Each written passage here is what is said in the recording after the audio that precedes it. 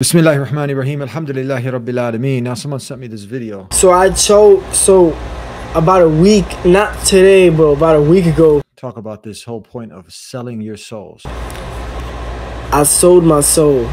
So you got these island boys. You understand what I'm saying? And one of the brothers, he came out on a live stream. Someone shared this with me and asked me to comment on it about selling his soul. And ever since I sold my soul, So let's go ahead and watch what he had to say and then come back and give our thoughts on this. I'm going to elucidate on it, explain it with some clarity. Can you really sell your soul? And what does that actually mean? So let's go ahead and watch this and then we'll get some clarity on it. And ever since I sold my soul, I haven't been happy ever since. You know what I'm saying? Y'all ain't gotta believe me. It is what it is. I'm not even capping. It's because, listen, I had to do it. You understand what I'm saying? Because, like, I had to do it because I was trying to make it, like, you feel me? Like, and as if when I was, selling my soul,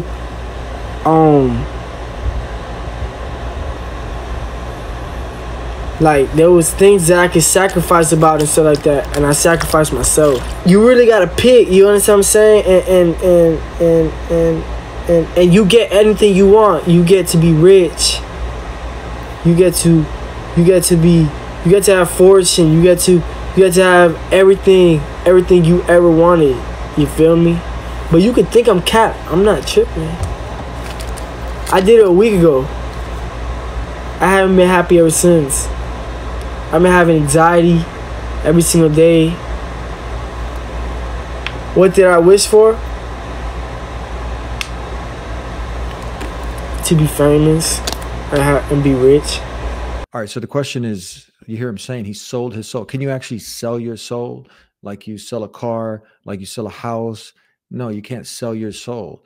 That soul is going to go back to the creator of the heavens and the earth. We all have a soul, and the soul is here with us. It's going to leave us, and the body is going to stay behind. And some souls are going to come out peacefully to go back.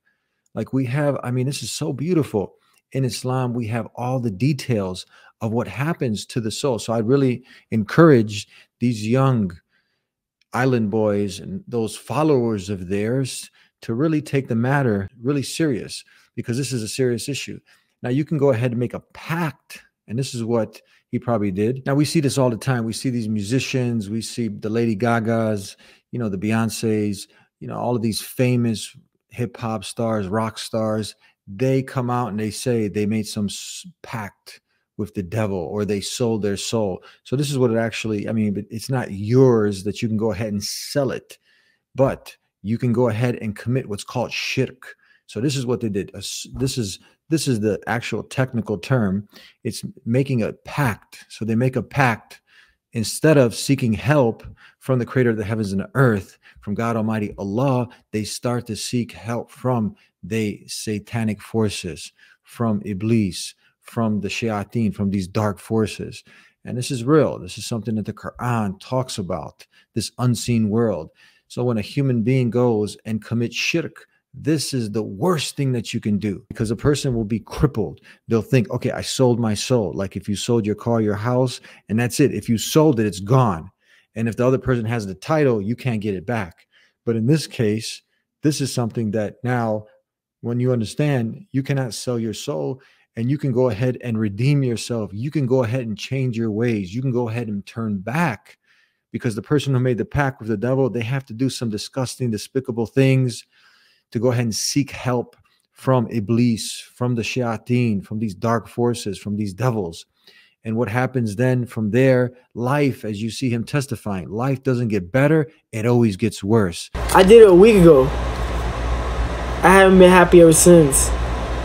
The depression, the anxiety, all of these things start to kick in. And then the SHAYTAAN, these devils will ask you to the next level. They'll go ahead and want things from you to go ahead and do more dirty and disgusting things. But on the flip side, when someone seeks help from their creator, from God Almighty Allah, life seems to get better. It always does. Yes, you'll have hard times, trials, tribulations. Yes, but you get this serenity, peace, and contentment. And you at the end, you get the reward for all your struggles with paradise. But if a person goes down that route of making a pact with the devil, worshiping the devil, Shaitan, Iblis, going down that route, what happens? Then the hellfire is the final destination. So let me go ahead and share with you a few passages from the verbatim word of God Almighty, Allah, the Quran, and I got some good news, really good news at the end. God Almighty Allah is saying in chapter 3, verse 53 of the Quran, say, O my servants who have transgressed against their own souls. So what kind of transgression is this? This is the optimal transgression. The worst transgression you could do against your soul is to go ahead and give it, that you're trying to sell it off to these dark forces, to the shayateen, to these devils. So now what happens is God Almighty is telling you, those who have transgressed. So even if you've transgressed against your own soul, despair not of the mercy of Allah, the Creator. Despair not. Allah forgives all sins. So even if you've done something horrific like this, something very evil, don't worry, Island Boy. Don't worry, all of the fanboys of Island Boy and people who have gone down this similar route.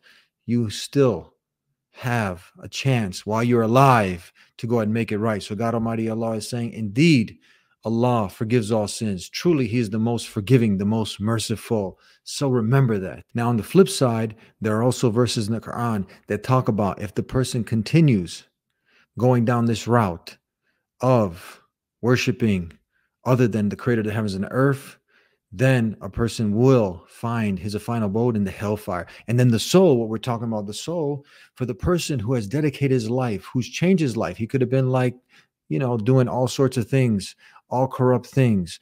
And then at the end, that person turns their life around, repents, turns to the Creator alone, the one God that Jesus worshiped, that Moses worshiped. This is the one Creator that Prophet Muhammad called mankind to worship, as he's the last and final messenger sent to mankind. Then that person, when it's time for that soul to leave the body, then it will come out. Imagine there's a description. Prophet Muhammad, peace and blessings be upon him, is giving us a description in the hadith that like a vessel pouring water. Imagine the water coming out of a vessel, nice and smooth. That's how the soul, when the time of death comes out, it's going to come out of the body nice and smooth. Now, a person who sold his soul to the devil, and we addressed that earlier about selling your soul, but the person who committed shirk, who has gone down the rebellious route, who follows the footsteps of Shaitan, who submits not to his Creator, but to the will of the devils, the shayateen, that submits his or herself and lives a life, a rebellious life, doesn't take heed to the signs. This is a sign now, right? But a person wants to be idolized, chases fame, to be famous, and doesn't care, just heedlessness, living the life of debauchery, doesn't care about really finding what the true purpose of life is. Why am I here? Why have I been created? Just worries about living an ostentatious life, about money, cars, women, and going to the clubs and popping the bottles and drinking and drugs and alcohol, and then dies in that state of making that pact, selling his soul, like he said. Then what happens? That soul, imagine some wool, and then imagine some hooks trying to pull through that wool and it coming out, getting stuck in between, and you got remnants of it. That's how the soul is going to be extracted. The bad soul will be extracted from the body. It will be tormented and pulled out. It's a very scary scenario. And that's why we're doing this out of the love, because we want to help prevent that. Island Boy and the rest of those out there, you have a chance to turn your life back around.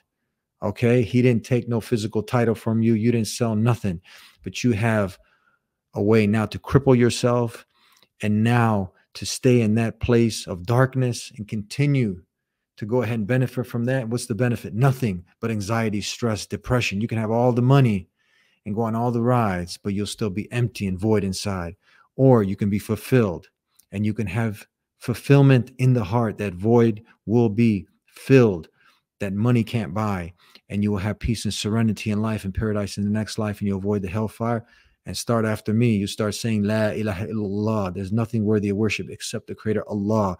And you start asking for guidance from your Creator. And you know what, for everybody out there, we also have a free copy of the Quran that you can get at our website, thedeenshow.com.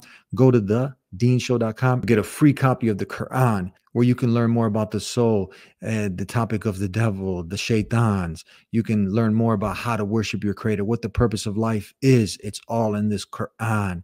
Everything is there. Get a free copy and help get this message. Like if you haven't, subscribed so we can go ahead and get this message to the island boy and hopefully save him. God Almighty can save him, that he can go ahead and get on the straight way, the right way. We'll see you next time. Peace be with you. Assalamu alaikum.